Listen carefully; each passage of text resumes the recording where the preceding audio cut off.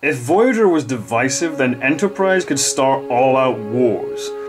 After the mixed reception of Voyager, Insurrection and Nemesis, it was clear that Star Trek was suffering from franchise fatigue. Enterprise sought to correct that by going way back to a time before Captain Kirk. It was a series that was meant to show us the early days of Starfleet, how the first explorers of space overcame enormous obstacles and laid the foundation for the United Federation of Planets. Trouble is, Enterprise didn't actually get around to doing that until it was too late. Early Enterprise was a chore to sit through. They kind of shot themselves in the foot with their own premise. Because it was early days Starfleet, the stories all seemed like small fry. We just saw 2 Borg invasions, the Dominion War, and a myriad of other temporal and spatial adventures. Now with Enterprise we get settling disputes between convoy ships, being trapped in a cave because of a storm, hostage negotiations, and so many other plots that were just dull. It could have been saved if it were for the characters, but that's where it kind of failed again. Scott Bakula of Quantum Leap fame was fine as Captain Archer, but that's the problem with most of the crew. They're just fine. They serve a purpose. There's only really 2 standouts, Engineer Trip Tucker and Dr. Phlox. Trip was a charming, relatable guy with a great sense of humour and an aw shucks persona. Dr. Phlox was an interesting new alien with an enthusiastic performance and a freakishly wide smile. It's also a true crime that Jeffrey Combs as the Andorian Commander Shran didn't become a full-time cast member, because that guy is great. And that's mostly how it went for the first 2 seasons of Enterprise. It was perfectly functional as a series, but nothing ever leaped out as being exceptional. There was nothing to get invested in, and little for the actors to sink their teeth into. Oh, and that theme song is fucking awful. Every time it starts, I involuntarily cringe. But then Season 3 happened, and then Enterprise suddenly, very quickly became fucking brilliant.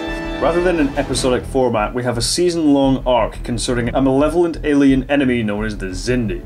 Right out the gate, they attack Earth with a superweapon that kills 7 million people, and the Enterprise has to get out there and stop them launching another weapon which could destroy Earth, even though it's the only ship that can do so. The stakes are high, tension is rife, and the reason why the Xindi actually attacked in the first place is a compelling mystery. What defines this season is how desperate things get. We've seen in Star Trek how advanced our heroes usually are. They're the flagship, the best ship, and the Federation is a force to be reckoned with. But finally in Enterprise, the setting pays off. The Enterprise is frequently outnumbered and outmatched by much more advanced alien races.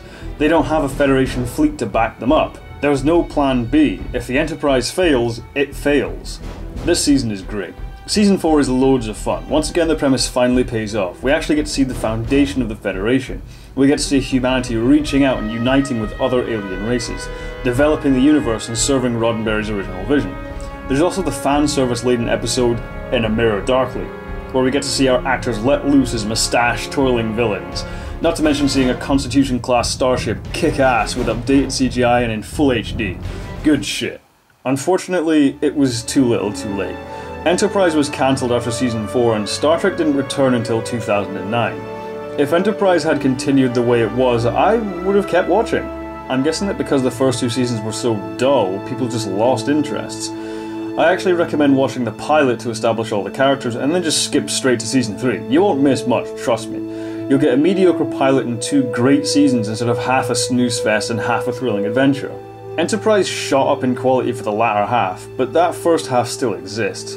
I don't know, maybe others can find value in the early episodes, but I barely watch them. It's Season 3 and 4 that I keep going back to.